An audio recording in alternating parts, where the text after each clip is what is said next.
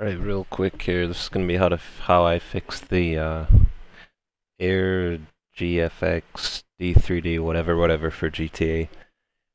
So first you're gonna go to your programs and features here and delete anything that has to do with this .NET or Visual C. Delete all of these.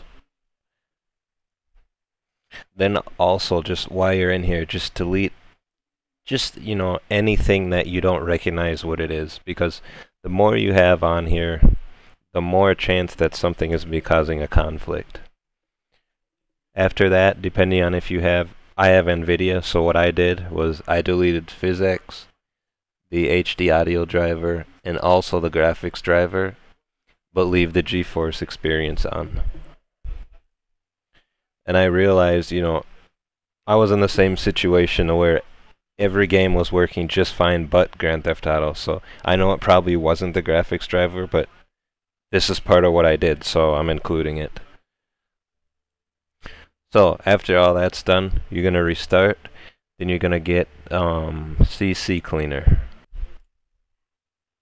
and what you're gonna do with that is just the obvious. Clean up all these temporary files that it offers, and then go in your registry and run this.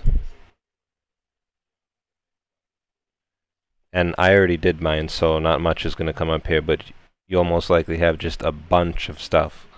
So just continue to scan and fix issues.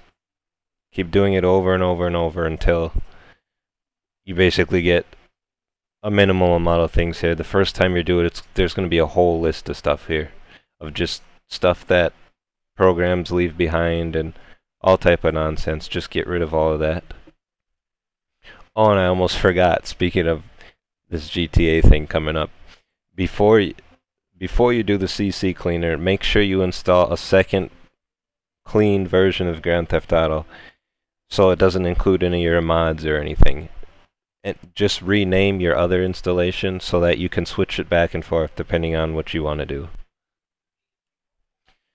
Then what you're going to do is, a lot of things need this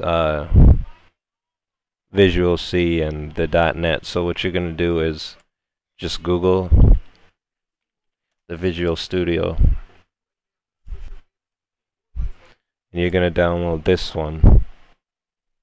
So it includes 15, 17, and 19.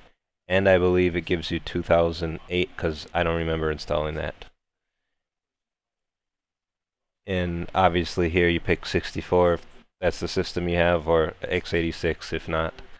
But before I did that, instead of it just saying 2015 through 2019 and the 2008, I just had a whole mess of just all different types of versions, and I'm pretty sure this is what was causing my issue. Just clean it up and get the one that includes all of them. Another thing that you can try, which other people have shown on their videos, is turning down your graphics card just a bit. So what I did was, since mine is a gigabyte card, I just opened the program that it came with,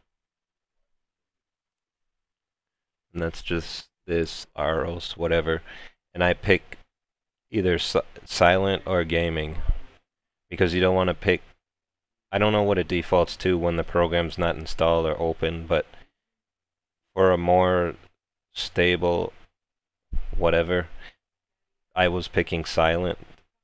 That's another thing I've done, but after I did all this cleaning out, I noticed that I don't have to do that anymore, which is nice, because obviously you don't want to lose any performance.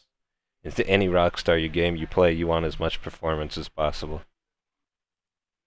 And yeah, that was all I did, and that is what fixed it.